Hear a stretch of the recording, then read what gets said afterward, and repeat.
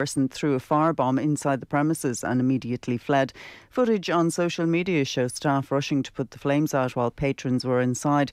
Officers at Shankill Garda Station are appealing for witnesses or anyone with camera footage from Loughlinstown Drive to get in touch. An investigation has been launched after a man died in Drumshambo in County Leitrim. Gardaí were called to the scene in the town after reports that a person had collapsed. Officers discovered a man in his 50s who was pronounced dead a short time later. The scene was sealed off for further examination and remains closed to the public this afternoon. It's 4:02. News Talk weather. Thanks to Ryanair. Father's Day is on the way. Swap the socks for a Ryanair gift card.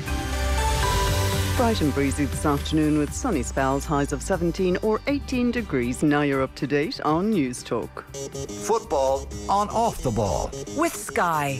All the football you love in one place. Across Sky Sports, BT Sport and Premier Sports. And you're welcome back to Off the Ball on News Talk for your Sunday afternoon. John Duggan sitting in for John Malloy until 7. All the way until 5 now we're going to talk about football, the Nations League and a few other matters that are bubbling in the transfer market with Gavin Cummiskey of the Irish Times, a football correspondent. He's in studio with me. Gavin, how's the form? Oh, very well. Perfect. How are you? Not too bad, Gavin. Did you enjoy Armenia and Vuj? Yes, I did. Yeah, great cities. Especially Yerevan. Every city I've been to in the last year with the football teams, men or women, you're reminded how bad a state and how desperate Dublin needs to be pedestrianised and spruced up and just basic stuff. You keep seeing it. But football-wise, Yerevan wasn't great, obviously. But no, it wasn't. What's your takeaway, if you excuse that digital journalism pun, on the 4 games? Yeah. Take my temperature after losing 1-0 at home to Ukraine, and it was very different from the end, my opinion, after the Scottish game even, which was fantastic. And then my opinion would have changed quite drastically when Obafemi went off injured, because you're like, oh, okay, we're not going to get to see if that was real or not in another game. I think it is. I think it will be, but he's just very injury prone. That was a worry. But the bravery of the Ukraine performance, I don't know how it came across as TV, but in the stadium, like, Josh Cullen embodied everything you ever want to see from Republic of Ireland International in particular. Never mind Nathan Collins coming of age and being the player that a lot of people have been promising he will be with that sensational goal. I thought was very interesting was, almost to a man, the management and players after the game were desperately disappointed that they didn't win that. More so the case because they knew they can't win the Nations League group now, because they didn't get the 6 points. They only got 4 points from 4 games, which, when you do a Liam Brady on it and pull away and look at it, it's really poor, you know. But when you watch the Scotland game and you just go with your eye test and go with your gut of watching. So there's a fact versus emotion. No, it's just we're watching 20-21-year-olds coming through in a team, and they're coming through as a glut, and there's 6-7 of them. Like, we didn't even have Ida and Omar Deli in this window. So when we get them all together, and if Parrott and Obafemi isn't a mirage, if it's really real, Parrott playing off him like that and the two of them interchanging like they did for 90 minutes, they've never played together at underage. I think they were like ships in the night, one for the other at under 21s. If we could get if that's real, and if Stephen Kenny's formation is swapped again, and it is going to be Josh Cullen sitting there with 2 number 8s in front of him, which really worked in the last 2 games, really effective of getting balls forward, and we get everyone on the pitch, Matt Doherty on the pitch, they move past certain really good stalwarts like with Shane Duffy, Seamus Coleman. Like, if their positions aren't under real pressure in September, we're not making a leap forward. Okay, you know what I mean. We're also joined on the line by the UEFA Pro Licence coach Shane Keegan. Shane, how are you? John, how are you getting on? Are you well? Good. Josh Cullen is a warrior. I always would have associated Josh Cullen with being tidy, so it was interesting to see what Gavin saw firsthand on during the week. Yeah, I don't think he shies away from that side of the game either, John. His use of the ball is excellent. Look, I'll be honest with you, I'd have a bit of a penchant for holding midfielders anyway. I like the no-nonsense style that they tend to usually have about them. And look, he's fast become my favourite player in that Irish team, to be honest with you, John. I think, look, it might sound a bit strong, but I think he's the best centre midfielder we've had since Roy, to be honest with you. I think his all-round game is brilliant. As a manager, when your centre halves have the ball, they need to look up and see who they're going to play the ball into. And in certain certain situations, you're looking at it and you're going, yeah, give it to him. Or in other situations, you're saying, no, it's a bit too tight there. I can't see any situation where you wouldn't be saying to your centre halves, yeah, give the ball to Josh Cullen, because I think he can mind it all day long. I think he protects it so well, uses it so well. And as Gavin has just said, is absolutely not afraid of the other side of the game when it needs to be done as well. He's a hardy little boy, so he is, and I think he's an outstanding player for us. I think he's going to be the kind of the centrepiece of that team. Hopefully, fingers crossed, all going well for the next 5, 6, 7 years. It's the way he, especially in Poland, in that midfield battle, when the referee put his whistle in his pocket and he went in, I can't remember his name, the number 8 I think it was for Ukraine. They went into a 50-50 ball and he nearly dislodged his hip, you know, and he was a much bigger man, much stronger man. You saw it same with Conor Coventry at 21's level against Montenegro as well. You could see it that he's the same, but that's a lower standard. At this level, for his size, you can see the keen comparisons when they're similarly sized players going in against these much bigger physical players and coming out with the ball, or coming out with what looked like a broken leg, and then he gets up and plays on. Like Yarmolenko cut him in two and he just battled on, and as says, yeah, he's very neat and tidy too. His club future then is very important, lads, because Vincent Kompany's now on a Burnley, where Nathan Collins is, and all of these players have big moves to make. We'll talk about Gavin Bazunu in a bit, but Nathan Collins is a move to make if he's going to stay at Burnley. That is also a move in itself. Josh Cullen might have a move to make, or does he stay in Anderlecht and play first team football? Jason Knight is another one that you'd have to think might be looking for pastures away from Derby County.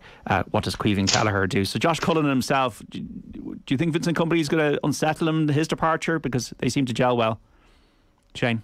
Yeah, it's going to be interesting to see what happens, John. I'd obviously enough, I'm sure we all would. I'd love to see him get a season in a Premier League side. I think he's good enough, easily good enough to go into a Premier League, let's say certainly bottom half of the table team, and nail down a position in that kind of whole midfield. And I think that would bring him along in leaps and bounds. I mean, we've got what looks to me got our dream move in terms of Bazunu, in that he looks like he's potentially going to be a starting goalkeeper in the Premier League. I think something similar for Josh Cullen would be fantastic.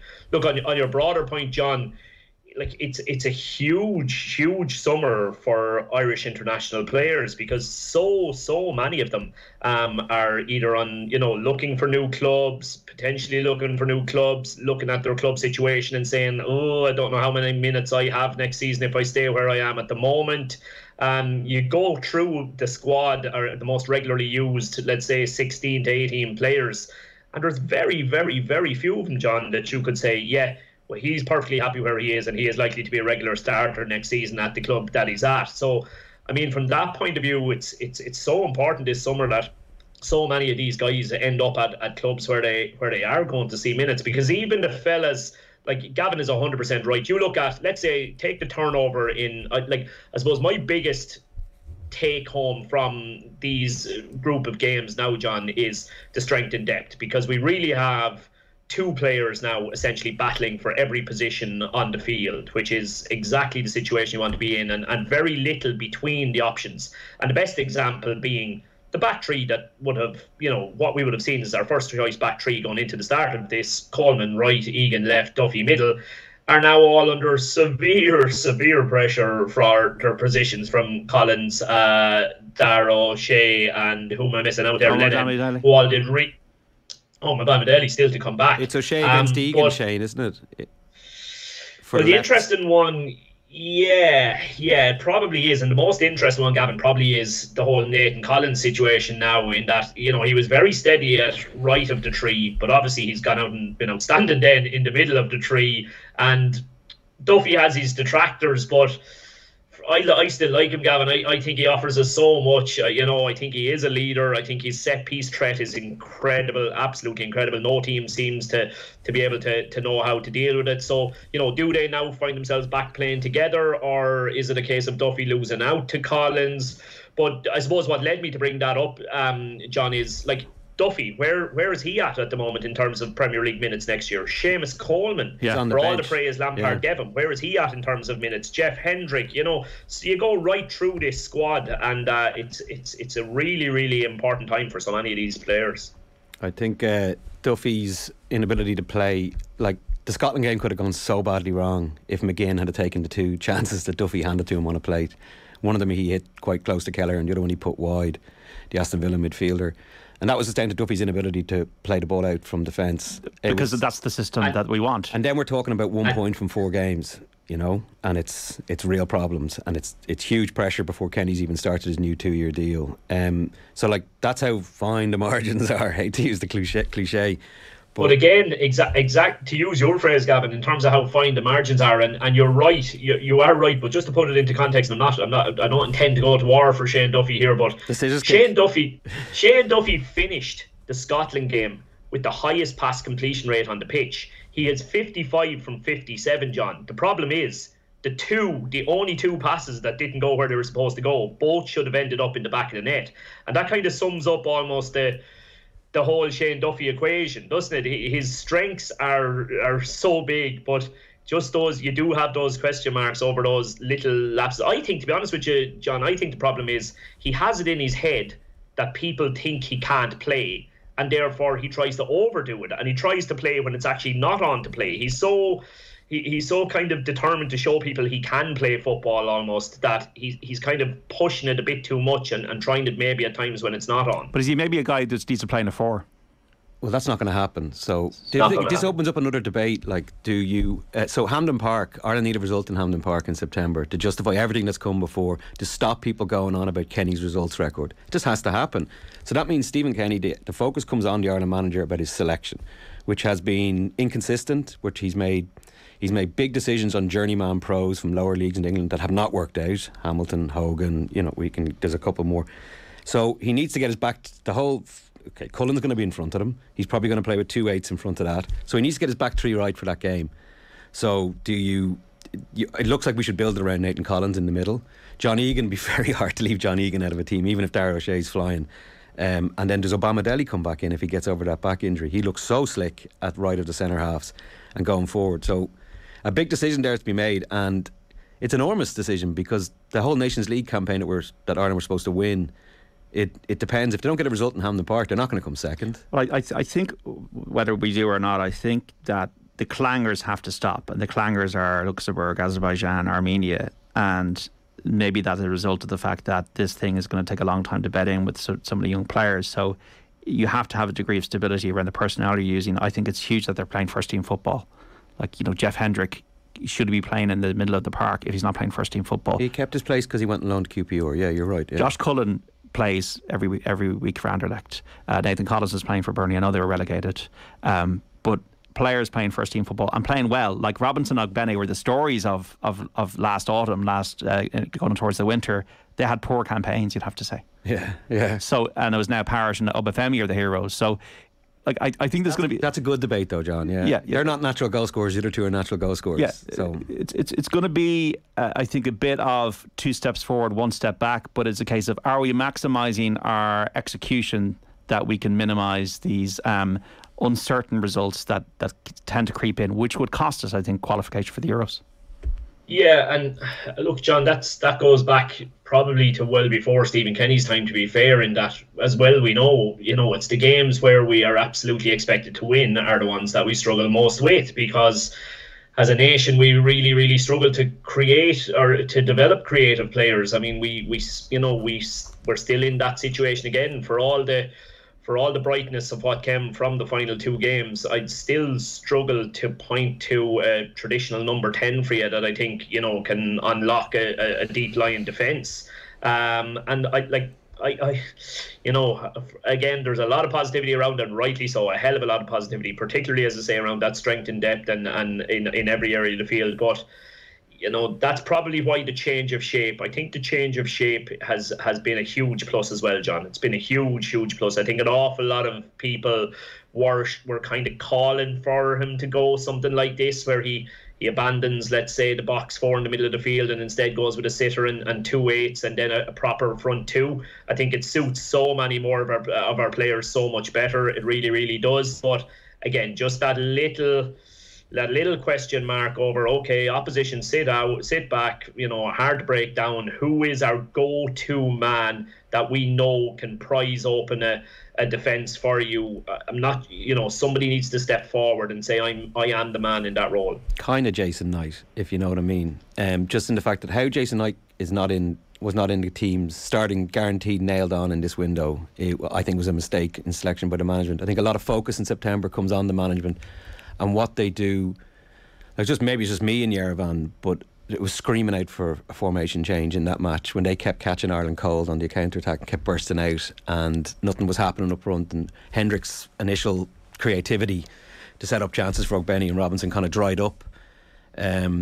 I think there's going to be an enormous focus on how Keith Andrews, Stephen Kenny and John Eustace react in game when something goes wrong in Hampden Park, or something, God forbid, goes wrong at home to Armenia, who have every right to be really pissed off at the way Ireland have spoken about them since they beat them, you know. So they're going to be two big games where I think focus should come on the manager's speed of decision making when things aren't working. And like, they changed 3-5-2 for the Scotland game, it worked, and the credit has to go to them for that, and the credit has to go for picking Obafemi after Kenny repeatedly saying for a year or two he's not in the squads because he's injury prone. That actually also played out, but I think an enormous focus comes on Kenny's tactical ability under pressure, like around the 50th, 60-minute mark in these games when Ireland are either chasing a goal or kind of everything's kind of stalled at 0-0, and that, I think that should be one of the major improvements that needs to happen from this window to the next. Where do you stand on that point that Gavin's making there on the decision making on the sideline, Shane? Yeah, look, in game, you could argue in game there could have been a bit more, it could have been slightly more proactive. I think the key thing is that he has made a change for the better in terms of changing the shape going forward. Look, I suppose I made the point before, John, that, you know, Stephen should have a lot of experience in the kind of situations that we face when a team drop off, because I mean, his Dundalk team in the League of Ireland were so dominant that that's what he was coming up against every week. I mean, I would have been one of those opposition managers who set up with, you know, a back four and five stretched across the midfield, or a back five and a narrow four in front or whatever, and say, come on, try and break us down. And, you know, he was faced with that on a very, very regular basis with Dundalk, and they always seem to find a way to get it done. And particularly what you'd find is you'd come up against Dundalk and you might still be 0-0 with 60-65 minutes gone, and the next thing he would spring 2 or 3 players from the bench, and the next thing before the final whistle goes you've been beaten 2 or 3-0. So it was something he was particularly really, really good at Dundalk, and that he maybe hasn't quite managed to carry that through to international stage yet, where, you know, we're struggling to break a team down, the game is hanging in the balance, and the next thing you bring a guy on and it changes the whole situation. That said, I suppose the previous run of games, we had a couple, I think was it against Belgium, he might have brought somebody on and they scored, and I think there might have been another one previous to that. But this run of 4, particularly those first 2 games that didn't go well, I think people would have been coming away from those 2 all right, saying, look, we need a more, you know, imaginative and kind of concrete plan B, you know. Yeah, the confidence drains out of them, I think it's fair to say. That probably didn't happen with his Dundalk teams, where the confidence drains out of Irish teams when they don't like the first goal against Scotland.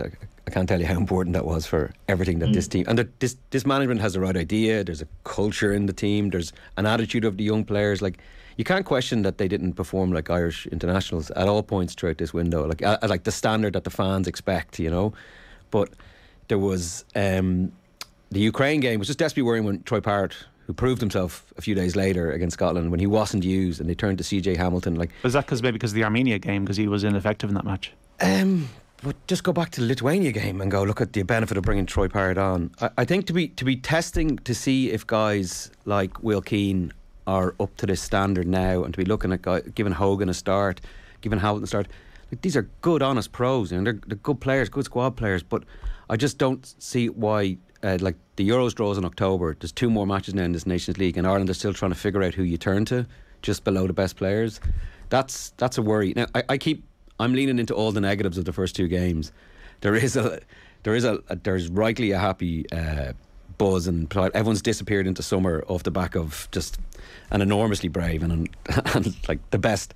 I had an argument with my editor about it, whether it was the best goal ever scored by an Irish player, and I was like, not the most important. Like, obviously Ronnie Whelan's is probably the most important, or Jason McAteer's, but it's easily the best goal ever scored by an Irish player, and we should We should enjoy the glow that comes with a player like him. But can you not understand the rationale of Will Keane scoring 26 goals in League One and Troy Parrott scoring 8 goals in League One last season? Again, going back to the eye test, did you sit in? Will Keane is a certain type of player, tall, strong, old school centre forward. But if you watch Troy Parrott when he's on, he is a generational player for Ireland. It's just that it's not the same. Like, again, if he went over to England in the 80s or 90s, he'd be a Premier League player already. And he actually talked in the mix zone after in Poland. He stopped with a couple of journalists. It's in on the Sunday papers today. And we ran out of questions. This is a 20. Is Parrott 21 yet? He's 21. He stopped and spoke to us and had no problem taking on any questions that we had for him like that. And he'd spoken a couple of months ago about his change in attitude. He realised to make it at MK Dons after a few failed loan moves, you just have to work harder than everyone. He calls it men's football. He did call it men's football, and he's very distinct about it, the importance of men's football for him now. But again, I was looking through the Spurs squad.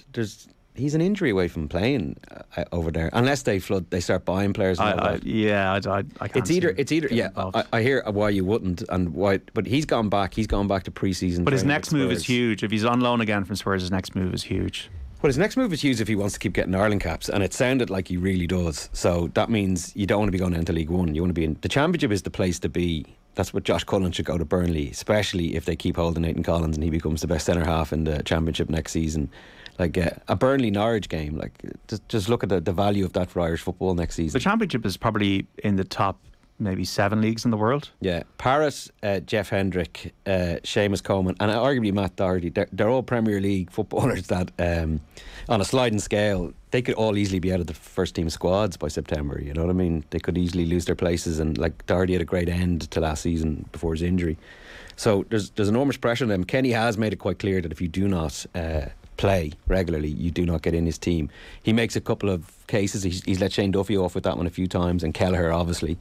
But it's very clear that that's going to be the policy. That's what last season, to my eye, that's what drove all the loan moves.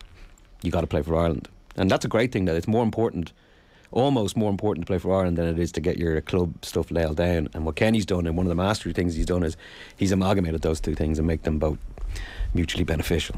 53106 listeners out there, is Nathan Collins' goal the best ever Irish goal of all time? To me, meaning matters. I think, like you're talking about a European Championship game, Ireland against the USSR, we're only 8 teams to qualify. I think Roddy Whelan, I know it came off his shin, but I think it's the greatest Ireland goal of all. There's a shin involved in Nathan Collins' goal as well. Yeah, kind of a lucky kind of bounced back off him, didn't it? Westmeath 2-6 Offaly 1-1 in that Charlton Cup semi-final, so an 8-point lead for Westmeath at Croke Park. Cavan are already in the final. Where do you stand on the greatest goal? Are you in the Nathan Collins camp already? Shane, are you high on life after what you saw the other day? Yeah, I know. Look, John, I would probably broadly agree with your argument. You do have to put context into it. On if you were just to look at the actual goals and remove the context from it, I think that we saw 2 of the 3 best Irish goals. Look, I'm 40 now at this stage. I saw 2 of the 3 best goals I have seen in my 40 years. And I also, by the way, saw what maybe you can find another one for me, but to the best of my memory, I saw the greatest assist for a goal I've ever seen in an Irish jersey. Yeah, I would struggle to remember any pass I have ever seen by any Irish player better than the one Obafemi gave for Troy Parrott's goal. I thought it was absolutely outstanding. So, look, not to get carried away, but getting carried away at the same time. It was a blind pass as well, though, Shane, wasn't it? Because he couldn't see him. He was right behind him, and he made this great run. That's the eye test, though, again, isn't it? The Obafemi, there's something there, the nonchalance, the swagger, there's something there. Yeah. And he pressed. I was surprised by how much he pressed. There's been a couple of games when I've watched him and he doesn't press up, and like Ireland need their strikers to be pressing. Like the way the Ukrainian guys, Yarmolenko and a few lads went after Irish defenders is what you should be doing. And you look at the other side, Obafemi wasn't too bad at all, you know. Look, John, it's important. It's important with any of these players because they're so young. We can praise them and we can talk about the good stuff that they did, but with youth will come, wildly varying display levels. I think wildly varying. And some days, Troy Parrott, Obafemi, Ogbene, even Knight, fellas like that. Some days they will walk onto the pitch and they will deliver a 9 or a 10 out of 10 performance for Ireland. But they are absolutely still going to have 5 out of 10 and 6 out of 10 performances for Ireland. So the really important thing is that we're not looking at them and saying well, if he doesn't deliver here today, well, we're in big trouble. You know, Troy Parrott has probably done enough to earn the jersey for the next competitive game. But if he's had a bad 45, okay, maybe give him 10 minutes in the second half. If he's had a bad 55 minutes, you don't leave him there for 90. You whip him off and you bring back in a Callum Robinson, who hopefully by that stage will be back in a team where he's playing regularly. A guy who was our best outfield player in 2021. You know, we can't have a goldfish memory here, so we can't. He was outstanding for us in 2021, as badly and all as the last couple of games went for him. He gets minutes again. He's right back into our thinking. You know, just because Obafemi has emerged doesn't mean that we all forget about Igbane either. He obviously has been brilliant for us. Adam Ida hopefully is to come back into that. You know, that's why I'm saying, again, you know, you take it to 2/8s. At the moment, we would probably say Knight and Malumbi look really good as our 2/8s. But it's very, very important that the likes of Jeff Hendrick does keep pressure on them. That the likes of, I know Alan Brown has almost been reborn as a right wing back, but to me, I still see him playing a lot of minutes in the centre of midfield for us. Conor Horan did well when he came on with the limited time that he got the other day. These guys have to still be there pushing for a place, so that when a 20 or 21-year-old inevitably has the odd bad game that he's going to have, Stephen's able to whip him off and replace him with a fella that he believes in. That's why selection is so important. First team football for your club. Yeah, with a couple of special cases, like if Parrott's appearing off the bench for Spurs or something like that. Or Kelleher is another example, although Bazunu is going to, I'm pretty confident is going to nail it. What were you going to say there before that? It's just about, I think everything comes back, like how many 5 or 6 out of 10 performances during the Euro qualifying campaign can we let the 20, 21-year-olds have and still qualify, you know? That's why Kenny has to just nail down who are his, for example, okay, we'll just look at it, we'll get carried away with Obafemi and Parrott, right? And we'll say that's going to be it. They're going to have 2 8s behind them. They're going to have the wing backs. Go get us goals, lads. And when it doesn't work, the joy of bringing Ogbeni on for a certain type of game to muscle him, or even turn him into a right wing back, which he really doesn't want to happen, or bring on Robinson in behind there and bring his energy that he can bring is great. But those things need to happen, you know what I mean? We need to see that happening. It did happen against Ukraine in the last game. Robinson did come on and probably didn't have the impact that the team needed him to. I thought that game was screaming out for Ogbeni to come on, but again, it's selection. Like, because Scotland and Hampden Park in September can bring all of this positive feeling that we have and just turn it on its head. So it's really important that the management nail this, you know. And John, and the other point I would make is I do believe that Stephen does deserve massive credit for that, because I don't believe for a moment that if the previous management were in place, or even a more pragmatic new management had come in, there is no way we would have had the emergence of so many of these young players all bursting through at once. And look, it does mean, you know, inconsistency, and it does mean, you know, sometimes us not getting the right result, but it is paying dividends. It has paid dividends, and I think the strength and depth now and the emergence of so many young players, Stephen has to take a lot of credit for that. But that means also there's no alternative, really, isn't there? As in, you need to the alternative was you need to stick with Stephen Kenny to the end of this Euros campaign. We all need to stop without question freaking out if something goes wrong and accept. Let me put it this way: if you lose to Armenia in a European qualifier, and let's say you lose the first 2 games of the Euros qualifiers, and like let's say it's a situation like it's at Armenia. This is only Nations League. You're going to lose seeding because of this, and you're going to lose chance of a playoff for the Euros. But let's say they lose 1-0 in Armenia, and then they lose 1-0 at home to Ukraine at the start of the Euros. Pretty sure that's how Mick McCarthy lost his job in 2002, wasn't it? Yeah, well, no, the Mick McCarthy lost his job in 2002 without going over all ground because of Saipan. But let's say, right, okay, we've a problem with results, right? I'm just being devil's advocate here as well, because there is so many positive things, especially the players coming through. But if they lose the first 2 games of the Euros, it becomes very, very difficult to defend this management's. Yes, but I think you ultimately decide on whether you qualify or you don't qualify. So I think a bit like Trapattoni's second World Cup campaign, or you splutter to the end. Yeah, and I think FAI Chairman Roy Barrett's comments in the Sunday Times today are quite interesting. Gone. If there's any more leaks from the board, we're not going to get the sponsors we want, and like that in itself is a vote of confidence, massive vote of confidence for Kenny. And we're all in this together, except for a couple of people on the board talking to the Mail and Star. So allegedly, yeah. But so we'll see what happens. You know what I mean? But he's in. We're in for the next 2 years, and Kenny even said that himself. You know, his contract hasn't even started yet, his new contract. So let's be fine. I think people should have kicked up a fuss about losing it away to Armenia, who lost 7-1 in aggregate then to the other opponents in the group, Scotland and Ukraine. And I think we should make a big deal about losing to, I know it was a wonderfully emotional night, and they were playing off that energy, the Ukrainian team, but it was all their domestic based players almost, you know. And once the game started and into the second half and the emotion went away, we were back to that place where it was boot and bollock, it was get the ball wide, get the ball into the box for Shane Duffy. If we're still in that position at the start of this Euros campaign, we're not going forward, and we have to start thinking of really big, difficult, hard decisions probably after the Euros campaign, but we still have to start thinking about them, you know. What about Troy Parrish, the next move, as it were, Shane Keegan, for him?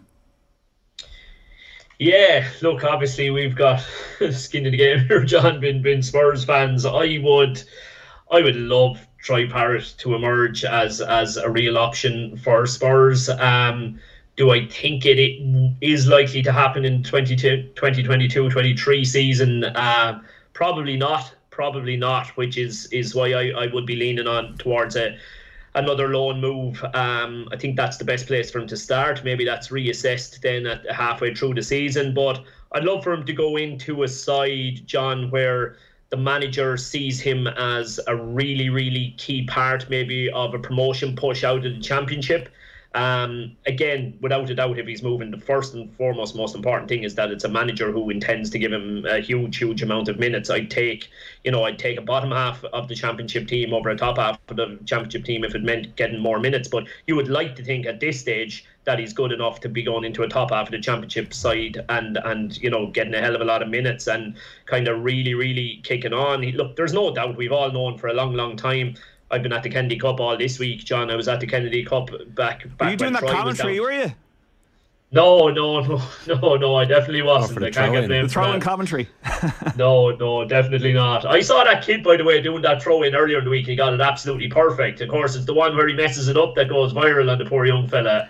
But no, Troy, I remember Troy at the Kennedy Cup a few years ago. I don't think I'd ever heard so much hype over one player at a Kennedy Cup, and he delivered on every bit of that. He was amazing, and he's been kind of destined for stardom since then, and there's no doubt that it leveled off there for a long time, and I think there were real concerns if he was ever going to fulfill it, but I think he's kicked on again. I think he's got so much star quality. He's such an intelligent footballer, and he's fingers crossed, all things going right, he's going to be a huge player for us for the next few seasons. But again, it's just important that we don't burden him with too much too soon. But minutes again, John, you know, decent Championship side, that's where I'd like to see him for the next while. Yeah, it's funny, these Premier League clubs really don't suit Irish players at the moment. Matt Doherty aside, Bazunu aside, especially a striker, you know, especially a fragile striker, which I don't think Parrott is, if, as Shane says, he gets to the right club. But it's a global league. I think it's just so competitive. It's just so hard for anybody to break in. Like we're talking, John, I don't think Matt Doherty would be the starting right wing back for Spurs at the beginning of next season. Do you? The Brazilian Emerson? I think we'll sign. I think I can see us signing in that position. I don't think Conte has been happy with either of his options at right wing back or left wing back, to be honest with you. I don't know, obviously, you know, what the contract situation of everybody is there, but I would say if he thought he could offload one of his right wing backs and one of his left wing backs and replace them with two new players, he would do that very quickly. Yeah, there is a little bit of a worry about that from a Matt Doherty perspective. I'm not so sure. But then again, as Dan was pointing out yesterday, I think, you know, with Spurs being in the Champions League, there's a huge squad, importance of having a big squad for these all these games are going to be playing. So I'd take Parrott playing Carabao Cup all day long next season, rather than moving. It worked for Kelleher this year. It took him on leaps and bounds, you know. We got to take a break. We'll talk about Gavin Bazunu and Creevin Kelleher after the break with Gavin Cummiskey of the Irish Times and our Shane Keegan from the world of football. I always call you UEFA Pro Licence Coach, Shane. I don't know if that's the right thing to call you. Is that the right thing to call you? I've only been calling you that for the last 2 years. I much prefer that one to the whole ex-Dundalk manager one, which is definitely way off. Yeah. Even though you didn't need Mikel Arteta on the sideline. Okay, 53106, folks, for your text messaging on any soccer matter. I'll go in with this one from Michael. Are you joking? Kenny's gone out of 4 competitions in 18 months, no matter how many players he brings through. Back after this. Football on Off the Ball. With Sky, all the football you love in one place. Across Sky Sports, BT Sport and Premier Sports. Alive and Kicking with Claire McKenna. This week on the Alive and Kicking podcast, how feeling tired all the time could be a sign of hemochromatosis. It's estimated there are at least 20,000 undiagnosed cases in Ireland. Find out what it is and what to do about it. And Roxy Nafusi is certainly the lady of the moment in wellness. She'll be joining me to talk about her best-selling book and movement Manifest. Alive and Kicking with Yakult. Catch the Alive and Kicking podcast at newstalk.com or on the Newstalk app powered by Go Loud. Every bumpy road, every bit of weather, every school run, every moment of reflection, every... It's rush hour on a Friday. What did you expect? Little disagreement, every tight squeeze. Everything about a Skoda is made for Ireland. Welcome back to Checkout Line, where the new Lidl beef campaign is causing a bit of a stir. You were saying there, Cheese. Well, Brad, Beef says he's got all these blasting here and awards. But we've all won awards, like. There's no need to go on about it. Yeah. Strawberry. He says he's quite fresh, like, but I'm a Lidl strawberry. Like, come on. Turnip, what did you have to say? Come down with a award over there, and I come down, and then up again with a ball, and they're done again it out in the morning. Yeah, you're joking me. He did what? Everyone loves Lidl beef. Well, almost everyone. Lidl. More for you. Hi, I'm Ken Doherty. For all van drivers and business owners, InsureMyVan.ie is Ireland's low-cost van and commercial insurance specialist. For high-quality van and all commercial insurances, call InsureMyVan.ie. City Financial Marketing Group Limited, trading as InsureMyVan.ie, is regulated by the Central Bank of Ireland. Guaranteed Irish business members continue to sustain jobs and communities across Ireland. For over 50 years, DID Electrical continues to deliver, install and demonstrate the latest home appliances and technology to local communities, with a commitment to providing superior service at guaranteed low prices. 100% Irish owned, DID Electrical has a dedicated team of 400 people across 23 stores and online at did.ie. So look out for the G, guaranteedirish.ie. Altogether better. Summer-ready gardens start with great offers at Woodie's. Cook up a storm with 25% off all Phoenix barbecues and pizza ovens. Dine al fresco with the Monaco 7-piece patio set. Now €249, save €50. And have your garden looking its best with the Prolon 42cm petrol mower. Now €229, save €50. And Cuprinol Ducks Back, 9 litres for the price of 5. Shop in-store, online or click and collect. Woodie's. We're all homemakers. T's and C's and exclusions apply. It's over. Go, don't look back. Go get your life back on track.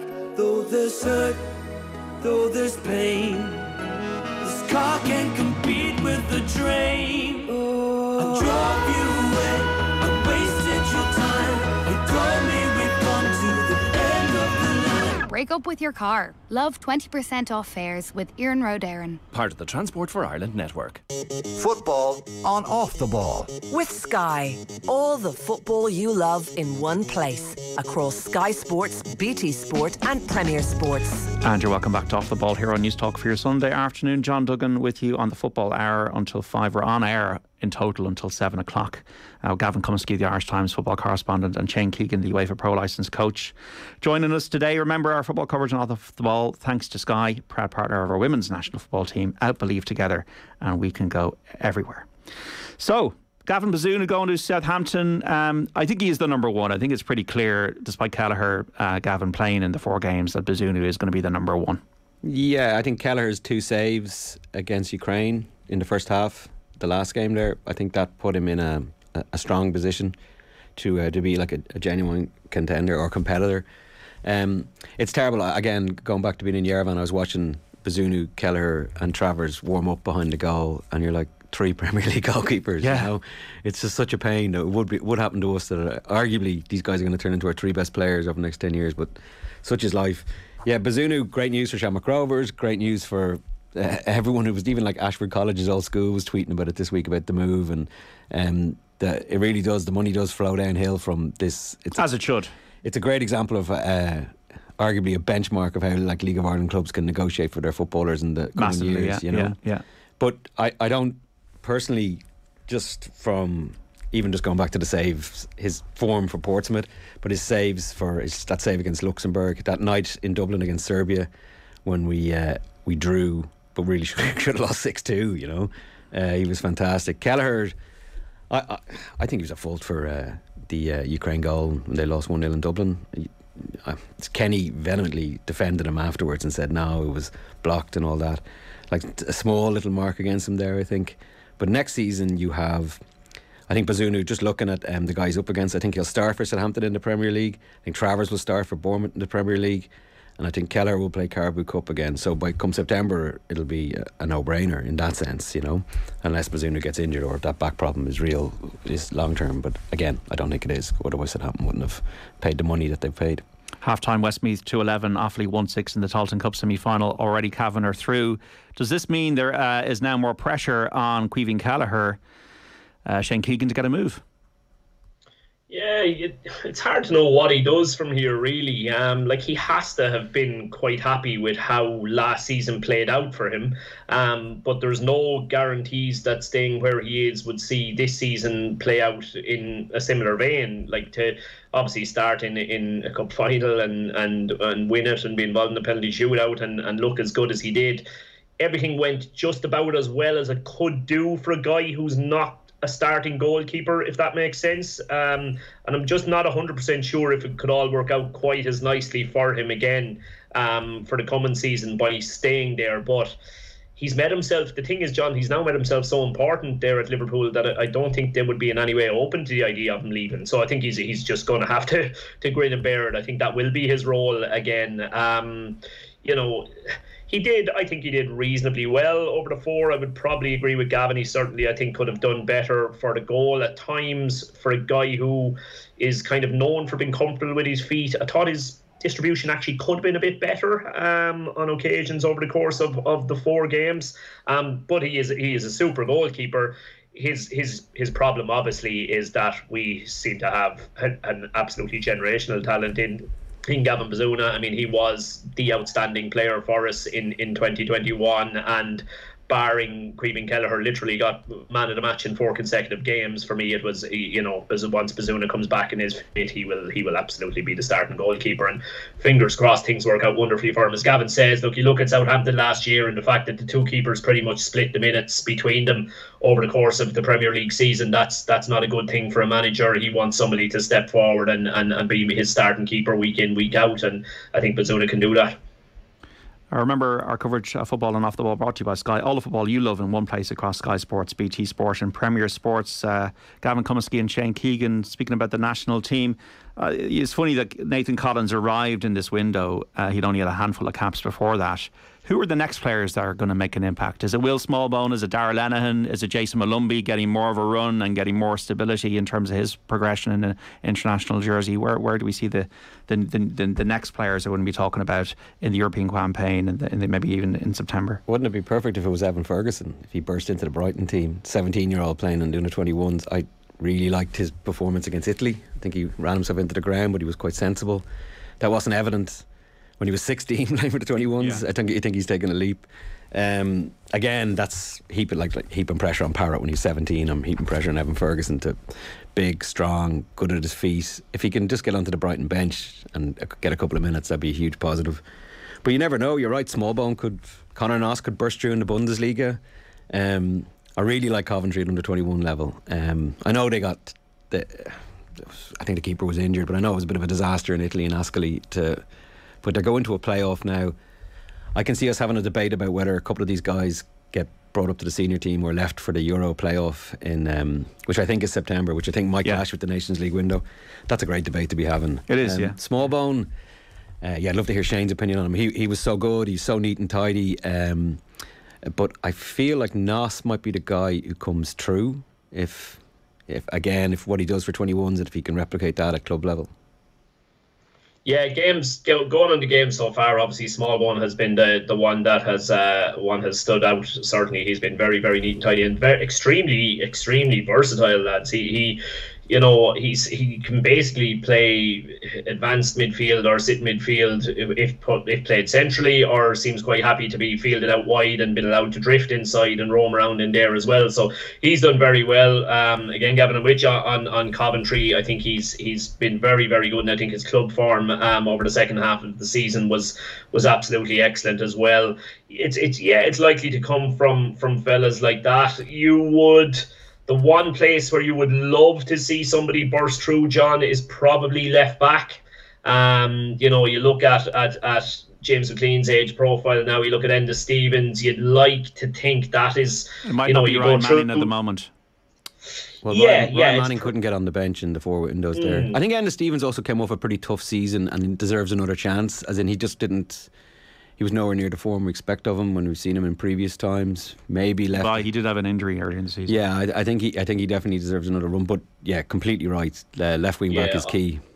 On the Nathan Collins one, John, I was actually just looking at my phone during the ad break there. Neil O'Riordan is actually reporting at the moment that Burnley have made 2 or 3 attempts to sign Luke McNally. Luke was previously at St. Pat's and Drogheda here in the league before moving across to Oxford, and he had a fantastic season at Oxford.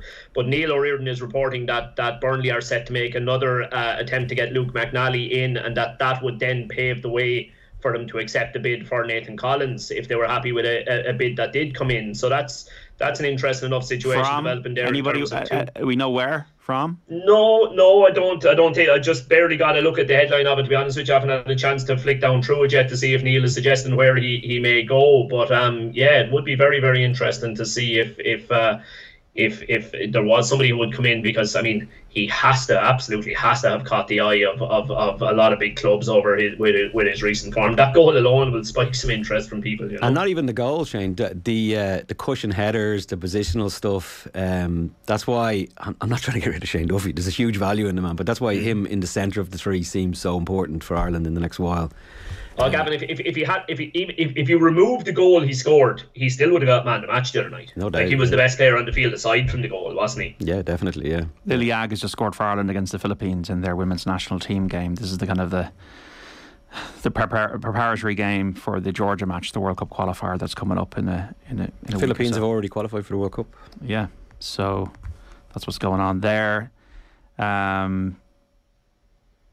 Just in terms of the transfers in the market, Shane Keegan, it's funny, Sadio Mane leaving Liverpool, he was such an emotional focal point for Liverpool fans in that Fab 3 going forward, Salah, Mane and Firmino, and he's now leaving, and Darwin Núñez has come in and Erling Haaland has joined Manchester City. Are we maybe seeing a different complexion of the way these teams are going to play, a little bit less pressing and passing and a bit more direct with number 9s? Yeah, I'm not. I find it hard to see Klopp departing too far from his beliefs, to be honest with you. He's very definite in how he wants his side to go about things. Look, Diaz has been superb for Liverpool since he came in, but Mane's departure is a big blow, John. Liverpool fans, I'm not saying they don't see it as a blow, but I suppose because Diaz was so impressive, because Núñez has arrived in, I think they're kind of all saying, they're kind of all of the opinion, well, it's fine. He has been excellent for us, but it's fine. We're kind of covered in that area. I think it's the departure of one of the Premier League's very best players. He's been exceptional, and he's been a huge part of what Liverpool have done. I mean, the season just finished. Only Trent and Van Dijk finished the season with more minutes than him. So from the midfield up, he was Klopp's go-to man. He was the most used player in that Liverpool side. And I think there is, I think his loss could be felt as the season goes along, because he was a terrific player. He just ticked every box. He was fantastic for them. Look, in terms of the Haaland signing, it's, I don't know how good it is for the competition level of the Premier League. He is exactly what they were missing, John. He is absolutely exactly what they were missing. You can, Pep can have all his beliefs in the false nine, and right, it might mean their possession stats now drop from 80% to 75% because they're not absolutely monopolising the ball in the middle of the field, but they've also probably signed a fella that I find it extremely hard to see how Haaland doesn't go and score 30 goals thereabouts in the Premier League next season. And I think Liverpool or anybody will do very, very well to hang on to their coattails on the back of that signing. I think one of the things as well, he's going to get a 6-week break for the World Cup because Norway haven't qualified.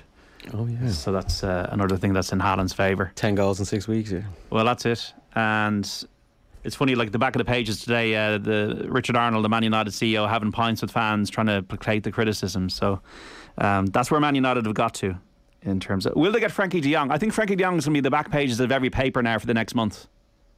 He's a fantastic player, John. He really is a fantastic player, and United need a hell of a lot of signings, in my opinion, to try and turn them even back into a Champions League qualifying position contender. Never mind challenging to win a Premier League title, but he would be a big step forward. He would certainly be a big step forward in terms of central midfield players. I think he's right up there in terms of one of the very, very best in the world. He's one of these fellas again who plays with wing mirrors. He knows where every player on the field is at every moment of the game, and I love watching him. I think his football IQ is absolutely through the roof.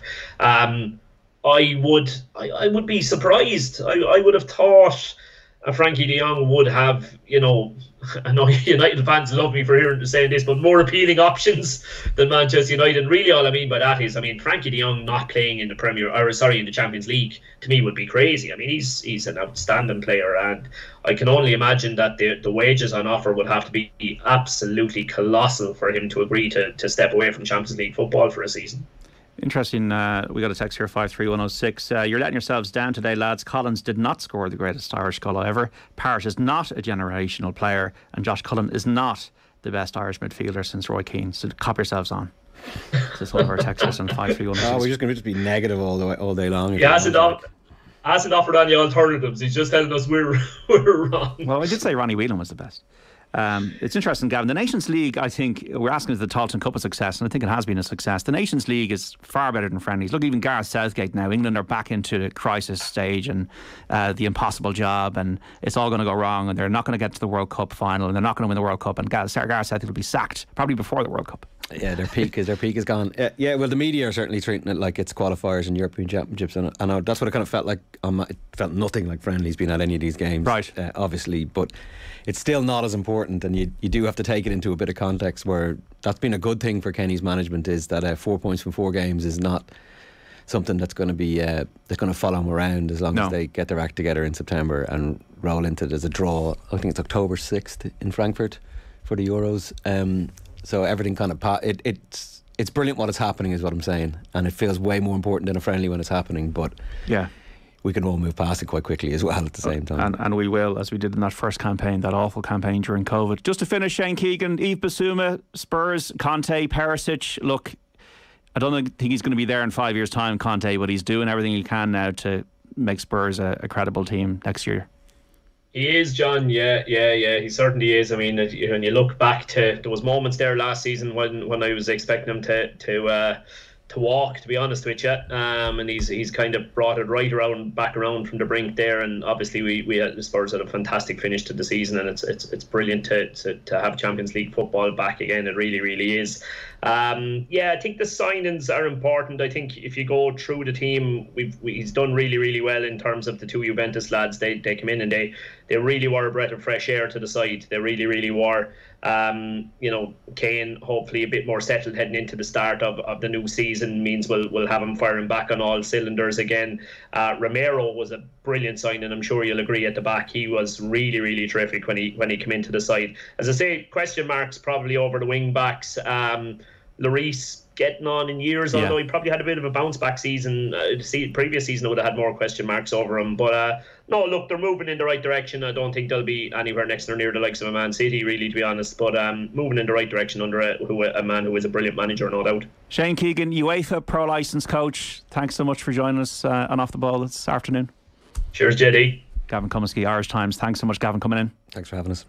Gavin Cummiskey and Shane Keegan there on the Football Hour. Great chat as always to the lads. Thanks so much to them. We're going to preview the final round of the US Open after the news. Just to let you know, in the Charlton Cup semi-final, it is Westmeath 2-13, Offaly 1-6. So a 10-point lead for the Lake County, 37 minutes into the game, and the winners will play Cavan in the final. Stay with us. We're on air till 7 this evening on Off the Ball. We're back after the news.